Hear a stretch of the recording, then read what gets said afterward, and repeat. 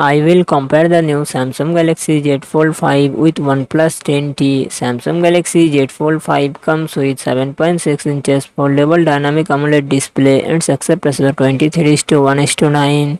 OnePlus 10T comes with 6.7 inches flat AMOLED display and success ratio 20:9. Samsung Galaxy Z Fold 5 run on the Android 13 operating system. OnePlus 10T run on the Android 12 operating system.